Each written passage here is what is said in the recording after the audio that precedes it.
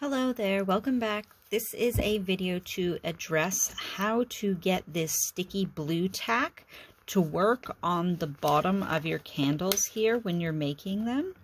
I had a question about this, whatever you want to call it, school tack. It's just the sticky stuff you use to stick to the walls to get papers to stick onto them. We used to use them in schools. So I had a question. Someone was having trouble with their sticky tack, preventing the wax from dripping out of the bottom. Now, the first thing that I want to say is that you have to be careful that your hole isn't too big.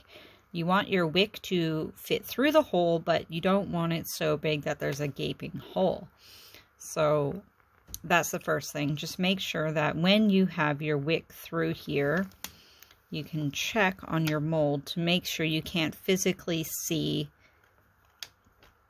into the mold itself.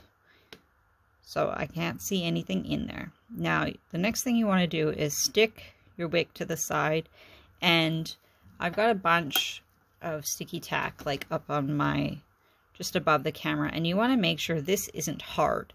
You want to work it to make sure it's like able to be moved, and it's sticky, like there's some resistance in between your fingers I should say, when you're using it. So work it with your hands, warm it up, whatever you need to do to get it to move. And then when I made these candles, I was really paying attention to what I was doing actually to get this to work. So the first thing I do is I stick it directly over the hole. Then what I do is I flip it over. I put my fingers into the mold, and I'm pushing down on both sides to make sure that it sticks to the ground. I'll have to unmold this here to show you what I mean. Just a moment. I have my empty mold now, so I'm just going to show you how I wick this up and use the sticky tack. So when I first bought this mold, I used my wick scissors here. You can use a wick needle too. You don't have to use the scissors. And I punctured a hole in the top, right where I wanted the wick to come out. And so what I'm going to do is I'm going to feed the wick through the hole first. And you can do it from the top or through the bottom. It really doesn't matter which you choose. You just push it through, and then make sure you give yourself a little tail at the top so you have something to work with, and you just bend it over.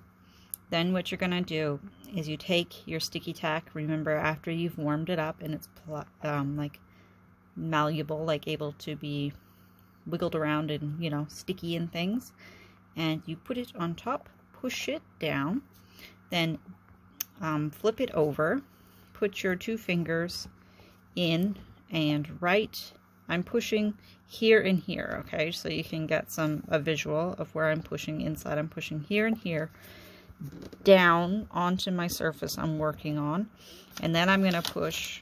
I'll just pull this up to show you. So first I'm pushing here, and then I'm going to push here inside the mold. So just grab that again, push my wick to the side, putting my sticky tack on, pushing down on the sides and the other sides. Yeah, I'm glad I showed you the other way because it's hard to show you. But just sticking it firmly onto there. Then I take just one of these little bamboo skewer sticks that I've broken in half, and you just wrap your wick around like this. And then just make sure that you've got it tight like that. And then as you pour your wax in, you can like adjust just gently to make sure that it's centered between the two poles there. So then you would pour your wax, let it cool, and then there's an unmolding video on how to do that. So basically, before you would cut that off, pull this up, just make sure that your wick is straight before you try to unmold it, because otherwise you can possibly pull the wick right out of the candle wax. And if you're using a soft wax, that's more likely to happen than if you were to use a hard palm wax like this. I've never had a wick pull out of here because it is a strong strong wax. So if you're having problems with your wicks coming out of your candles, try a harder wax, or if you like using soy pillar wax, then add a 10% beeswax or paraffin. If you prefer paraffin, use paraffin. If you like natural waxes, go with beeswax. You can get white beeswax pellets and add 10% of the beeswax. If you still have the problem, just up it to 20%. And that should help you with your wicks pulling out of the candle. So I hope that was helpful. Leave any questions below, and I will either address them in a video or comment, and I'm here to help you, so I will answer every single comment. Take care. Have a wonderful time making candles. Don't forget to keep some for yourself and enjoy them for you as well. Okay, bye. See you in the next video.